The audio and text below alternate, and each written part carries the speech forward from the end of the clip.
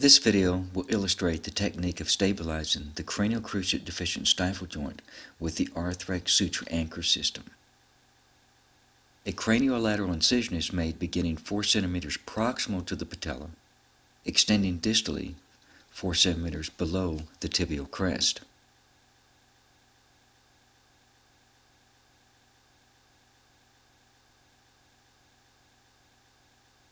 The subcutaneous tissue is incised along the same line exposing the tibial crest, the border of the patella tendon, and the patella.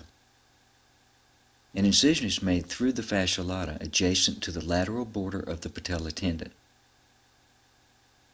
Scissors are used to create a tunnel proximally beneath the fascia lata and superficial to the fibrous joint capsule.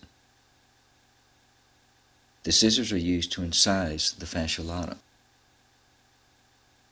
The incision is carried distally to the level of the tibial plateau.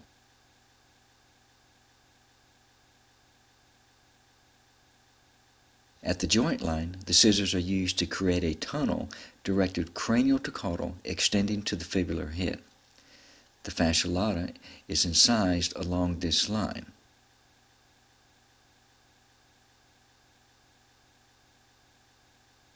The triangular section of fascia is then undermined and reflected caudally.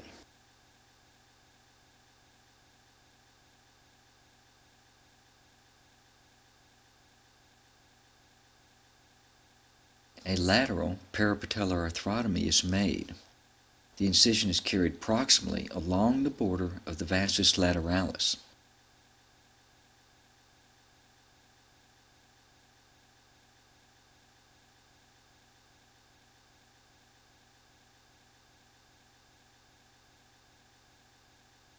The patella is displaced medially and fat pad excised to expose the internal structures of the stifle joint.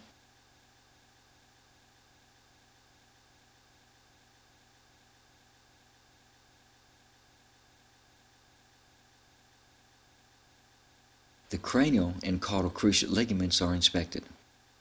In this cadaver specimen, the cranial cruciate ligament is excised.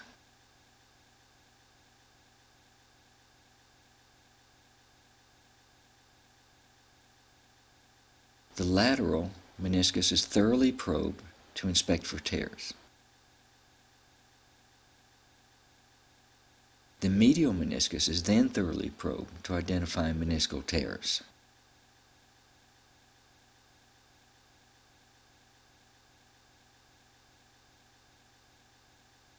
A medial meniscal release is performed at the caudal meniscal tibial ligament. The fibrous joint capsule is closed and the fascia lata reflected.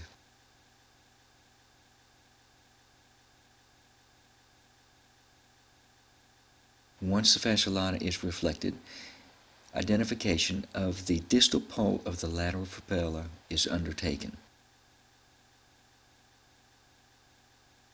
A 1 cm incision is made through the joint capsule at the distal pole of the fibula to expose the caudal femoral condyle.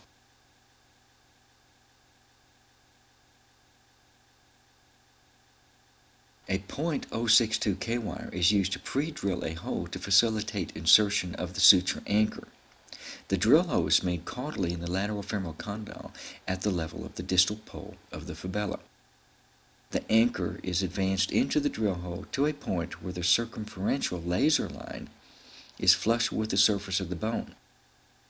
The longitudinal laser line is positioned such that it is directed toward the tibial insertion site of the suture. The suture is released from the handle and the handle pulled off the anchor.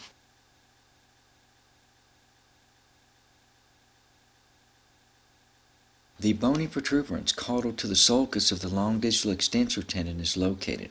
A vertical incision is made over the sulcus to expose the tendon and floor of the sulcus. A .062 K-wire is inserted 3 mm caudal to the bony protuberance and directed to pass beneath the sulcus. The K-wire will exit through the medial cortex of the proximal tibia. A nitinol suture passer is placed through the drill hole.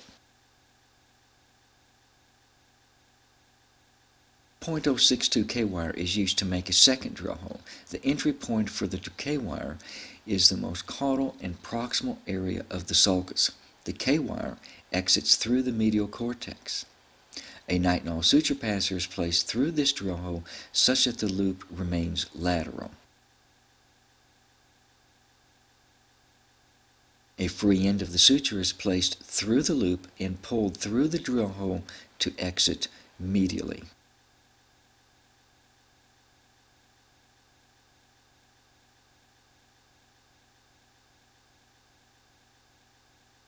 The free end of the suture is then placed through the medial loop and pulled through the drill hole to exit laterally.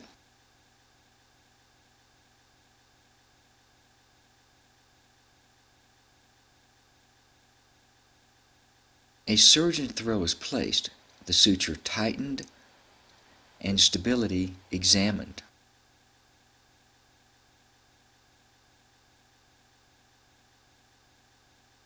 When stability is achieved, that is 2 to 3 millimeters of cranial caudal movement, the knot is secured with an additional 4 reverse half-hitch ties.